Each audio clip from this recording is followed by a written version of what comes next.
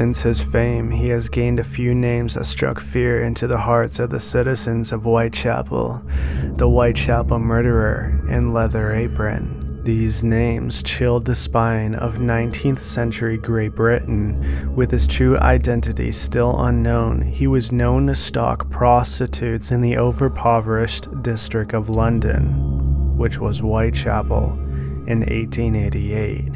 In all documents and case file names, the killer was referred to as the Whitechapel Murderer or Leather Apron. East End of London is where the majorities of the murders took place. The slums.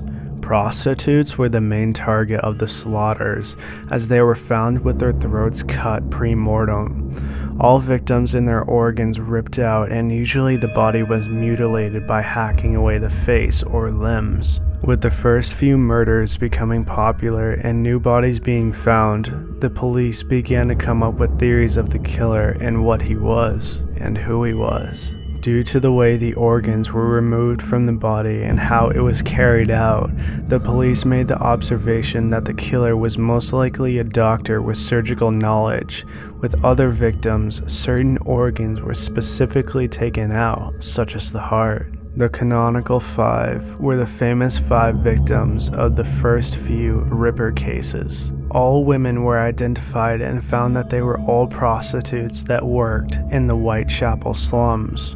Mary Ann Nichols, Annie Chapman, Elizabeth Stride, Catherine Eddowes, and Mary Jane Kelly. All women were found with their bodies mutilated, some with their organs removed, and all with their throats slit. The murders were estimated to have been committed between the 31st of August and the 9th of November in 1888. The murders were never solved, and the events turned to legend. There were other murders such as Elizabeth Smith case and the Martha Tabarin case. But let's go over the first few 5 victims. The most famous, Annie Chapman. Chapman's mutilated body was discovered in a doorway of a backyard of 29th Hanbury Street, Spitalfields. Her body was found at around 6 a.m. in the morning, and her throat had been severed and she bled out immediately. Mary Ann Collins was found with her throat severed by 2 deep cuts. The whole abdomen had been slashed open with a knife, and her uterus was removed from her body.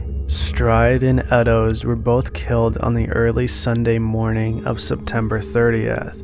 Stride's body was discovered in Dutfield's yard in the early hours of the morning. One clear cut to the left side of her neck severed her main artery and she almost bled out immediately.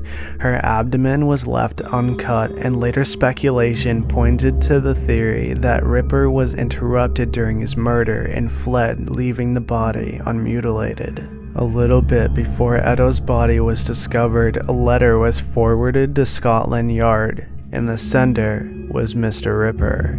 It was thought and considered to be a hoax, but in the letter it mentioned cutting pieces of a woman's ear, and then Eddowes was found dead with parts of her ear cut.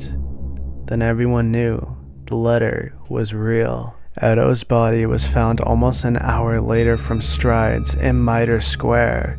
Her throat was severed and her stomach was ripped open by a long, deep, jagged wound. Her left kidney was removed along with some major parts of the uterus. Witnesses around the square claimed they saw Eddowes walking with a fair-haired man with a shabby appearance. Both murders were recorded in the records as a double event. Kelly had a worse and more gruesome death than the rest, and I have the official photo of the body from the police. Kelly was disemboweled and mutilated in her own house on her bed.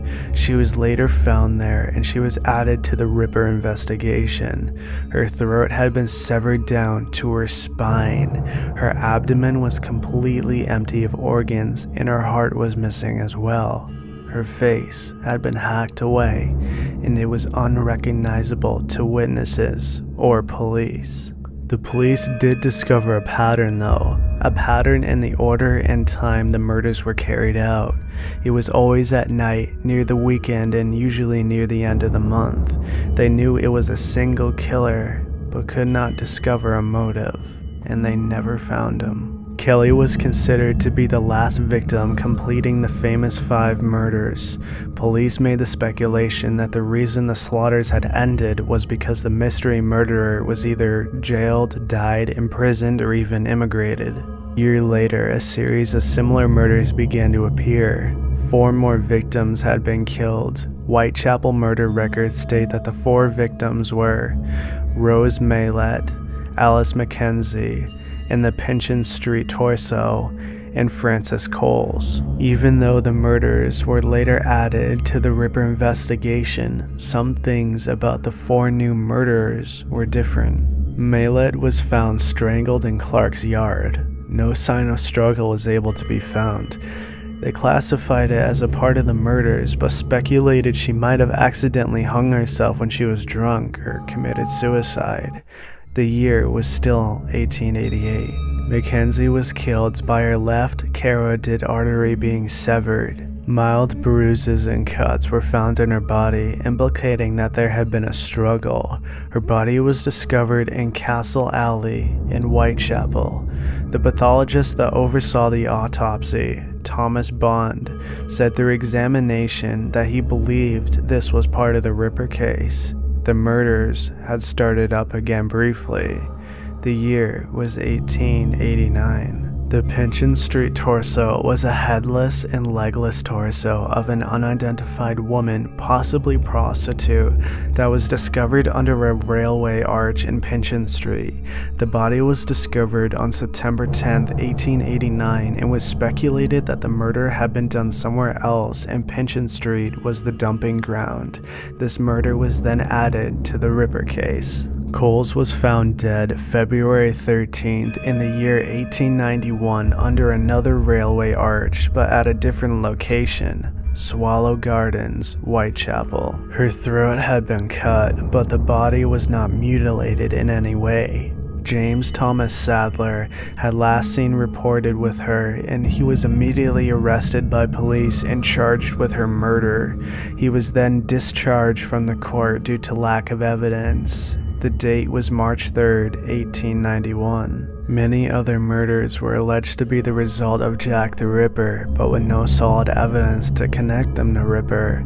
This is said to be one of the biggest manhunts in history, with over 2,000 people being interviewed, up to 300 people were investigated, and 80 people were detained, but they never caught the son of a bitch. The police were highly criticized for not being able to catch the killer, and that led people to write about it in papers and even write cartoons about it. Blind Man's Buff was a cartoon published in 1888 about the police's alleged incompetence and failure to catch the murderer. But no one ever knew what happened to Ripper or where he had gone, and we probably never will. Dear boss, I keep on hearing the police have caught me, but they won't fix me just yet. I have laughed when they look so clever and talk about being on the right track. That joke about the leather apron gave me real fits. I am down on whores and I shan't quit ripping them till I do get buckled. Grand work the last job was. I gave the lady no time to squeal. How can they catch me now?